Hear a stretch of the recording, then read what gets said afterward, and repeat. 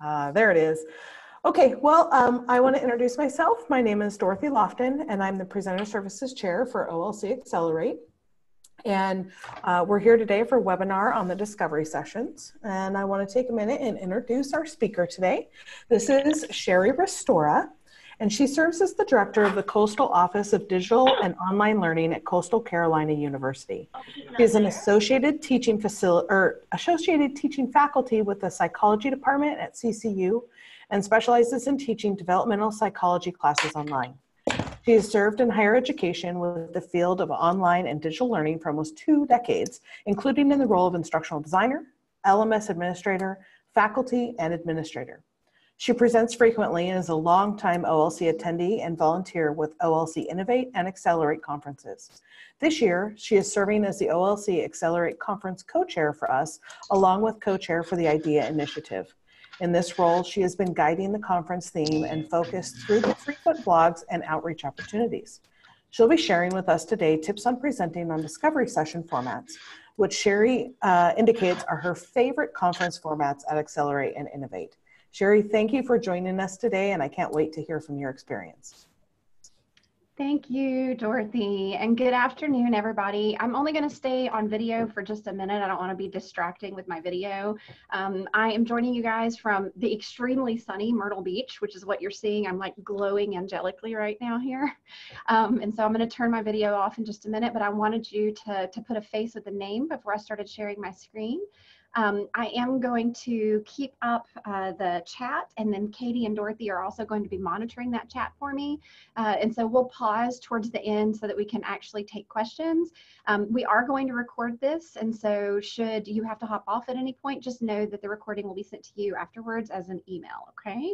I do have my contact information at the end, and so because I love discovery sessions, as Dorothy just said, and I'm also one of our coaches for the Accelerate Conference, I'm happy to help you if you have any questions after the webinar as well. I'm going to go ahead and turn off my video for the moment. And after I do that, I'm going to share my screen. If you do have any questions, please do feel free to just just drop those into the chat. You should be able to find the chat at the bottom of your screen. Okay. Stopping video, and then in just a moment I'm going to share my screen, and if you would, Katie, if you wouldn't mind, once I do share my screen, if you'll just give me a confirmation one more time that you're able to see that, then I would appreciate it. Just a second.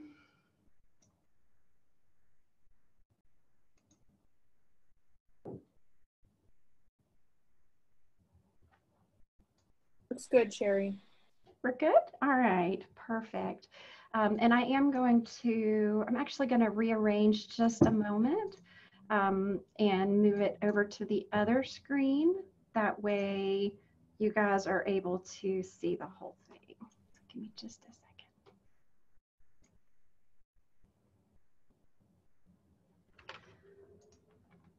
All right, so this is me, and I want to formally welcome you to the webinar on discovery sessions. And yes, ma'am. I'm sorry to interrupt, but we lost your screen share. Oh, okay, let me reshare for you. Just one second. Are we back? Yes. Perfect. All right, good. All right, so formally welcoming you, part 2, to the Discovery Session webinar.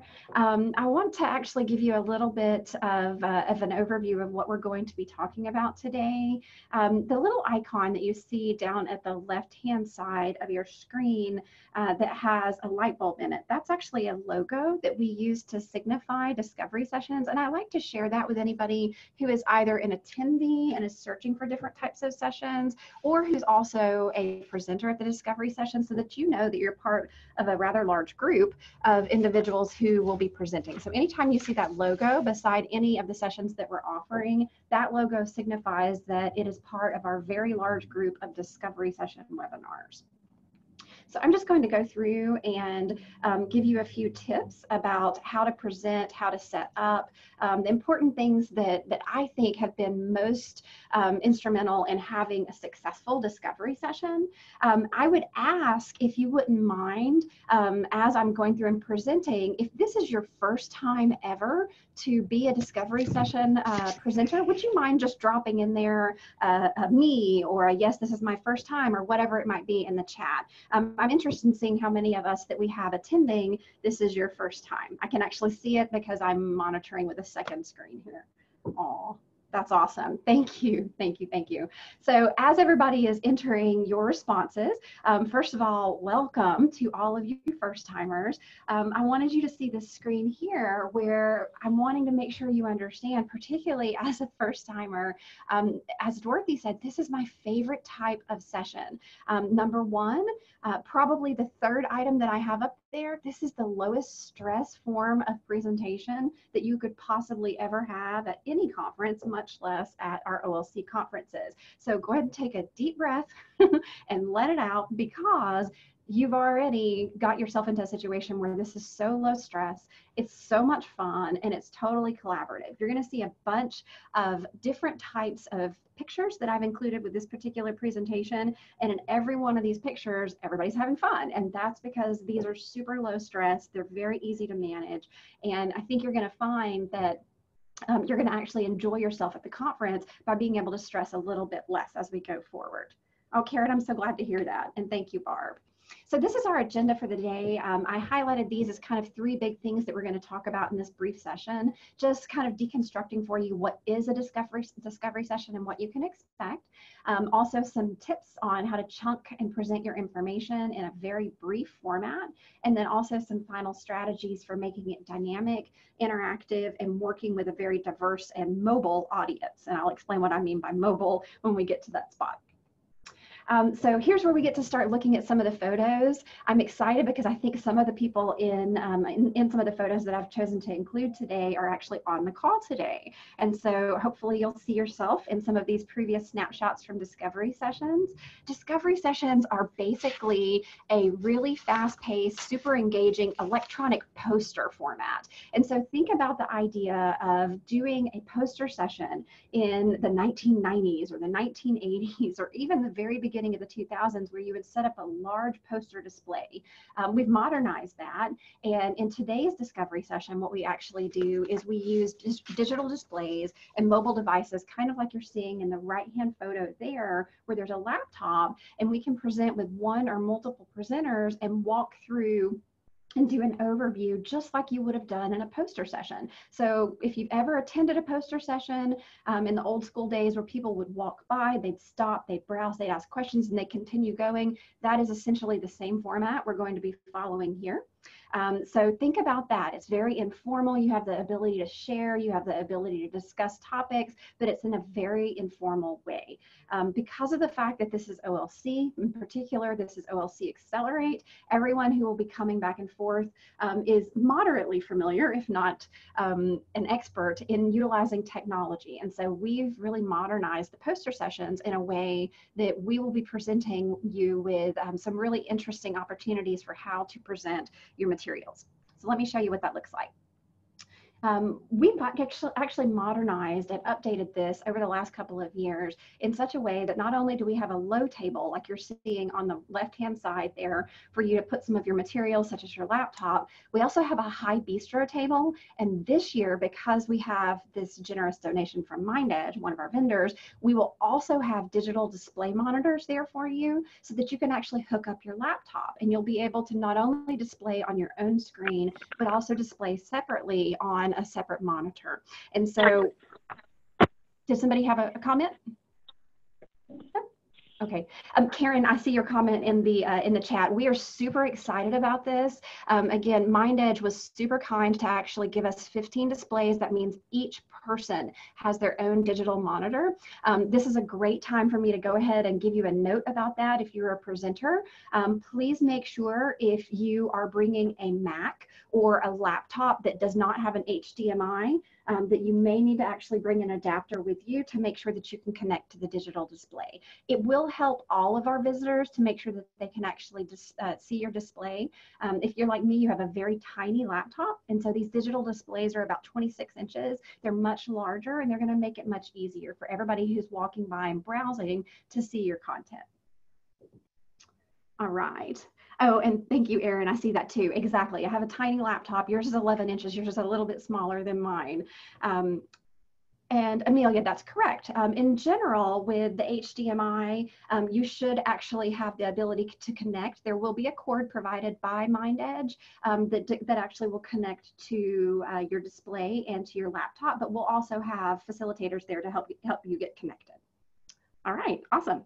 If you have attended previously, you might have actually seen us beta testing on a previous round of discovery sessions where we were trying out having projection screens, but that really wasn't feasible because we couldn't put them up for everybody. So this was a great way for us to find an opportunity to have a larger display for every one of our presenters. Okay, so let's talk about, since you have an idea of what the display will be, so you're going to bring a laptop, you're going to have both a bistro table as well as a large table to put different types of items on. We also are going to provide you with an electrical outlet as well as an electrical strip, and so you'll have the ability to charge your devices and keep everything running along the entire time frame. And so one of the things that I think is also extremely important to give you as a preparation, because we have so many of you as new presenters this time, is to think about the structure of the session in advance. So your session is 45 minutes long, but just like a standard presentation would be for a poster, you're actually only going to present for 10 to 15 minutes, and you're going to give that same presentation approximately 3 times. So what I would actually ask you to do is design something that's approximately 5 to 8 slides long, whether it's a Google slideshow, whatever format you'd like to present. Create something that's no more than 5 to 8 slides in length, and then you're actually going to pitch that as your best idea, and you're going to talk through that with various groups of individuals as they're coming up and browsing. So think about pitching your best idea in 5 to 8 slides, and then know that at the end of approximately 10 to 15 minutes, you're going to welcome a second group and you're going to restart. And so you have the ability to actually go through and do your presentation or your pitch approximately 3 times in that 45-minute period. So again, think about why I'm saying this is low stress. You're really only presenting for 10 minutes of about 5 slides. So you need to curate your idea into something that is small, compact, and something that you have the ability to share as readily as possible. So this is probably something, if you've been watching the OLC emails, you may have seen this photo. This is probably my favorite photo ever, and I have been participating in the OLC conferences. Me too, Catherine. I've been participating in OLC conferences and the discovery sessions for over 10 years, and I totally love this photo.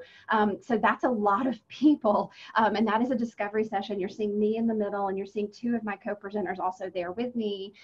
So I'm standing at a table, and there's people surrounding us, and they were listening to us as we were doing our presentation. This photo was taken after, so they weren't distracting us necessarily during it.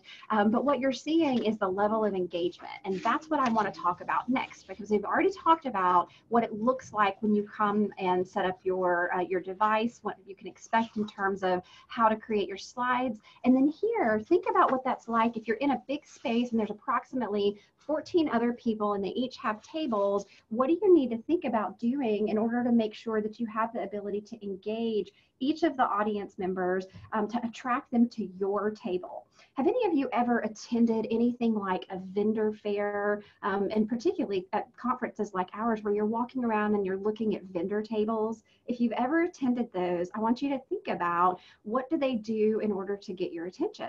What kinds of things attract your attention and make you want to actually stop at their particular tables? So thinking about that, some of the things that you want to do, and then perhaps also not do, as you're setting up your table and you're beginning to think about how to engage the audience as they're coming back and forth, is you want to do things that are going to get their attention. So I'll point out the last bullet first. You want to stop, engage, and interact. So that doesn't mean to restart your presentation every time somebody walks up. I actually will typically do nothing more than wave my hand or nod my head give them a thumbs up, or even hand them some kind of a material. So I'll bring handouts and I'll give them my business card, or I'll give them the best tips, or I'll give them whatever I've brought to decorate my table with. What I have included here is another photo of a recent discovery session with my co-presenter. And what we were doing is one of us was assigned as the greeter and one of us was assigned as the presenter, and then we swapped places during the second and then the third presentation round. And that worked out fabulously. And so that's something I would encourage you to do if you have the opportunity. If you do have a co-presenter, consider actually assigning somebody as the greeter, and that person will welcome people as they come in. They'll usher them forward so that they can hear you better, and then make sure that everybody feels recognized. I will tell you, after doing this 10 times or more, that as long as you recognize somebody and invite them to your session, they'll stay. And so that's probably one of my, it's not my number one tip, I'm saving that for last, but it's one of my favorite tips to give you, is make sure you acknowledge everybody as they come up and welcome them.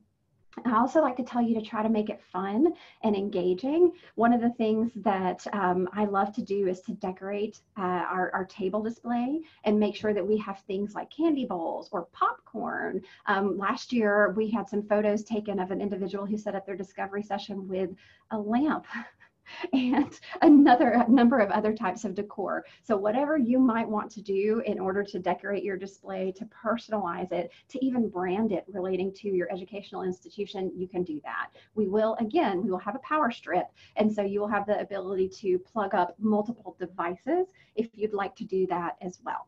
I want to point out on the right-hand side of the screen that I'm showing you now is there are a few things that I have under the do not. And one of them in particular that I want to make sure to point out is do not use audio and video as primary. And I want to explain that because I actually use audio and video, and Catherine is on here as well. We've used audio and video in our presentations in the past as well. So let me explain to you the tip on how to do that. If part of your presentation would benefit from having audio and video as a demonstration, set that up as a secondary device and try to include headphones so that as individuals are listening to the audio and video, they're able to hear it a little bit more clearly. Because again, remember, you're going to be in a large room with 15 presenters, and you want to make sure that they can hear any kind of audio and video well. So maybe consider including some headphones and bringing those along so that they can browse them on an independent device as well. So those work very, very well. In general, just make sure that most of your presentation is visual and it's something that people can browse readily. You will have the benefit of having the very large digital display monitor at each of your stations, but if you'd like to set it up so that they can browse on multiple devices, including on the digital display, then you have that as an option. I also want to strongly encourage you to bring handouts or any kind of supplemental information. It's always beneficial to bring business cards with you because we want to make sure that individuals who may not have time to stay at your station but want to find additional information, that they have the ability to follow up with you. So don't forget your business cards. Make sure to bring those along so that people can grab that and take that along with them too. So if you were here in the beginning as we were getting started, you may have seen me holding up my little button about the accessibility and inclusion work with the OLC area. So I'm also the co-chair for the accessibility and inclusion subcommittee. And one of the things we like to talk about is how to make sure that we create our presentations and we present our information in a way that's inclusive of all of our participants. And so one of the ways that we do that is with our discovery sessions, we actually do have two separate tables. As I mentioned, we have a low table as well as a large, taller bistro table. And one of the things I would encourage you to do is if you are bringing handouts, try to put those on both of those tables so that they're accessible to anybody who's coming through and browsing.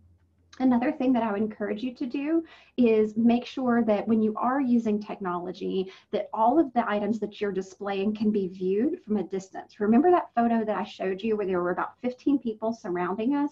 Sometimes people may be 4 individuals behind and it's a little harder to see the information. So perhaps consider putting more graphics and very large text. I purposely created this particular slide as an example. You can see how large that font is for the items 1 through 4. And that's about the example of what I would encourage you to have for these 5 to 8 slides that you develop for the discovery sessions. Be conscientious of your body orientation. And one of the things I found works very well for these is to periodically gaze around, turn your body, and then also direct your audio into different areas, because people will be constantly coming up from behind you, beside you, etc. Again, it works very well if you have a co-presenter to make sure that that person is also paying attention to who may be around you. We have some items at the very end of this slideshow that are from presenter services, and they are example templates, and they will serve you in developing really great templates for your slideshows to make sure that everything you're building is inclusive as well. Catherine, I saw that you were online, so you're actually featured in this particular photo. As I mentioned earlier, one of my favorite tips is to bring multiple devices. This is just a brief little photo of some colleagues and I who were doing a presentation at a discovery session. And I don't know how well you can see this, but there are actually 3 laptops at that table. Do not be afraid to bring multiple laptops, particularly if you have multiple presenters. Definitely do so, and give each of you a little task and help individuals to browse different pieces of your presentation. It's incredibly engaging. This was one of my favorite discovery sessions because we were each able to help people as they came up, and it was a very individualized, personal type of style of communication. We really loved this particular one, and even one of our presenters was terribly sick at the time and still did a fantastic job throughout this entire session. All right, so let's go ahead and look at some of our final tips as we're wrapping up for our discovery session webinar. Some of the other things that I love to make sure that you guys are familiar with. I had already mentioned doing the decor and making sure that you have your personal style and your branding. You will have the ability to, you'll have a little tent card that shows the name of your presentation, but I have found that in the past, it's actually beneficial if you have something like a small table display, think of like an 8.5 by 11, that you can actually have the name or something to advertise your session. I like to bring those myself because it's another way of attracting individuals to your table. I cannot emphasize enough, candy. Candy is truly the key. That is my #1 tip. Bring candy. If you don't have candy, if you're flying and you can't bring candy, then get candy before you get to the display. They always come to my stations when I have candy. They are less likely to come to my stations without candy. So I promise you, candy and or popcorn seems to be one of the top keys for how to get them to engage. Once they come, they will listen, but you're looking at how to get them to your table. So I love candy. It's one of my top tips, and I love giving that as an opportunity to find a way to bring them to your table. All right, so these are some final tips to think about as you're setting up your discovery session. Again, make sure that out of those 5 to 8 slides, the very first one includes your session information. And that says session pound, but that's a hashtag. That's not session number. What that actually means is if you are using a hashtag such as OER stories, then you want to make sure that you have that and you introduce that as you're telling them about your session. So you might say, today's session is about OER stories. Please feel free to tweet about our session by using hashtag OER stories, and discuss that with them as you're starting off. One thing that I've seen over the last 2 years work very well is live polling. So that's one way to get them engaged. If you're comfortable with doing live polling, know that this is a great way to collect information, and you can actually display the results on a secondary display screen as people are coming through and completing your digital poll too. So that's a great way to engage them. We've discussed some opportunities for hands-on. Again, feel free to give them the headphones, feel free to give them a tablet, just whatever you want to do in order to engage them with your information that you're wanting to display to them. Taking photos with them is not something that I had intuitively thought to do. However, as you can see from some of the photos that were displayed here, a number of my co-presenters love to do that. They actually take photos with the individuals as they're coming up, and I think that actually works really well. It's totally fun. It's something that really engages them in your session, and it's something that I think kind of shows the community of who OLC is and how much fun we have at our conferences. Tell a story, ask them for their stories. If you want to have a sign-in sheet, you can do that instead of giving out cards. Some people say, oh, I hate giving out business cards. I totally understand. Maybe have a sign-in sheet, maybe have a separate digital display where they can type their names in. However you feel comfortable, feel free to do that. And again, I had to emphasize again, lamps, candy, and ambiance. And you know, Erin, so here's the question. I actually wondered if the person who displayed the lamp borrowed it from their hotel room. And I never had the courage to ask that question, and I'm also not going to advocate that. But there could be ways that they might, right? See, so they might have borrowed it from their room and then politely put it back in the room. I really don't know, but it was really cute. It was a great display. We probably should give out awards for that, in fact. All right, so as we're wrapping up for the day and as I begin to take questions, I just wanted to give you this prompt. If you have either participated as a viewer, an attendee, or if you have previously presented at a discovery session, are there other tips that we haven't shared today that might actually be something useful that you'd like for us to share with the audience? If so, please go ahead and type those into the chat window now, and we'll be monitoring those.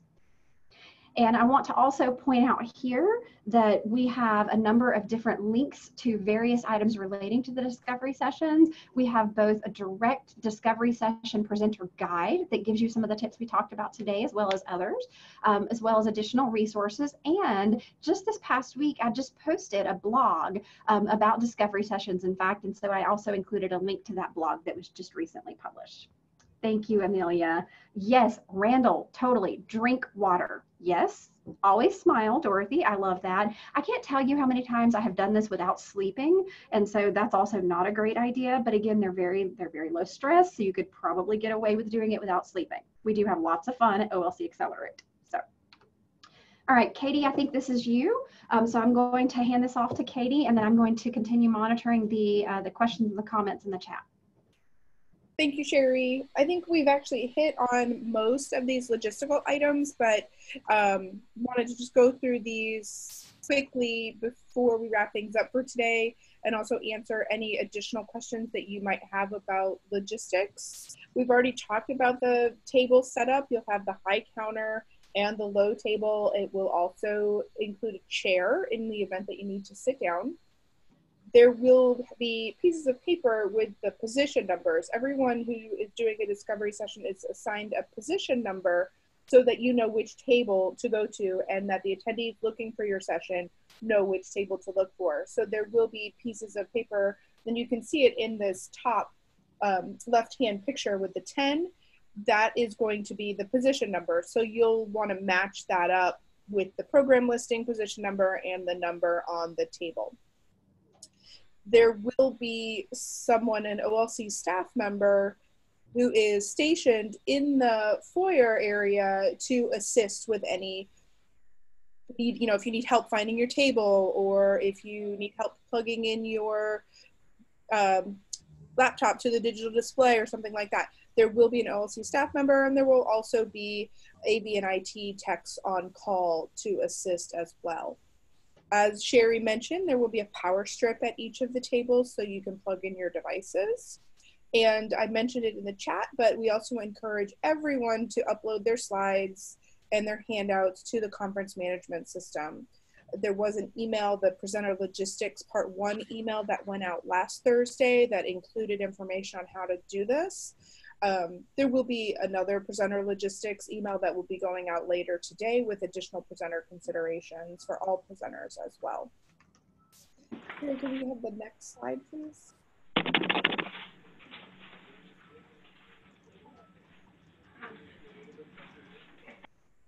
Sherri? Yes, ma'am. Can you go to the next slide, please? Thank you. Mm-hmm. Also, with these displays, just keep in mind it is a 16:9 slide format, which would optimize the real estate on the screen. Also, we encourage you to start and end with your session evaluation slide, and encourage the attendees that you speak with to submit evaluations for your session. Not only do we have prizes for people who do that, we do a drawing. We also have prizes for presenters that have the most evaluations for their session as well. So there is wireless internet in the conference space for yourselves as well as for the attendees.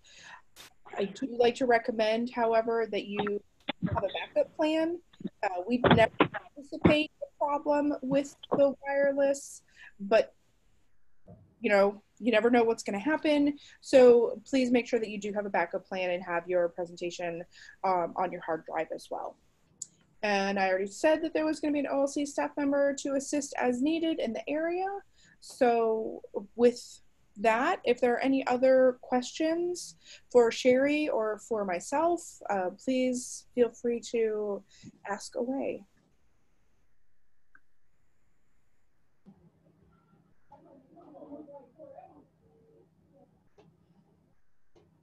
I've been attempting to answer most of them as they've come in through the chat. I would definitely encourage you guys to take a look at the link that goes out to the presenter services and look at the templates. Those templates were wonderful. It's something we just developed over the last couple of years, and they're just little slide templates, so you can easily insert those into either Google Slides or PowerPoint or whatever format you might want. But it does have those the evaluation slide that Katie just pointed out on there, and so it's super helpful. Otherwise, we just don't get the session evaluations that we need. So definitely do download and slide that in at the very end of your slide deck, and that would be fantastic. Yeah, I wanted to answer Colleen's question about the session evaluation slide. It was sent in that presenter logistics email. It can also be found on the presenter services webpage and the presenter FAQ webpage as well. And as we're looking at additional questions, I flipped my video back on for those of you that can see it. So here's an example of a candy bowl. Totally, you do not have to bring a glass fish bowl, but candy. So anything that you might want to bring for them is a great idea. I like to bring chocolate and peppermints because not everybody likes one or the other, but usually people will like at least one of those options. So whatever you think would be useful, then feel free to bring that.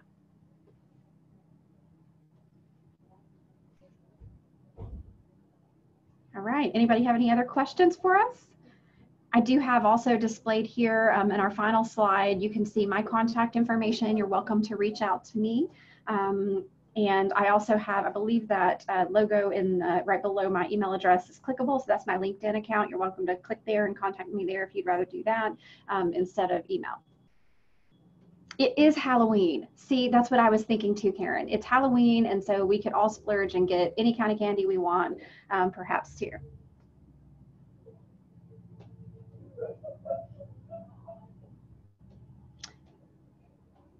Thank you. Thank you, everybody. All right. Thank you, everyone. Dorothy, do you want to do a quick wrap up? Thanks, Randall. Thanks, Erin. Yeah, I just want to say thank you to Sherri for giving us some great tips today. I really appreciate your time, and thank you to everybody who was here today. I know that every time I do one of these webinars, it's just amazing to see everybody that's involved and is here to learn. So I hope that you all have a great time doing your presentations, and just a reminder to upload any slides you have or materials you have to the conference website. November 1st, I think, is the date we'd like to see them there by. Thank you all again. Thank you, Katie, for coming in and monitoring the session as well. I really appreciate it. Thanks, guys.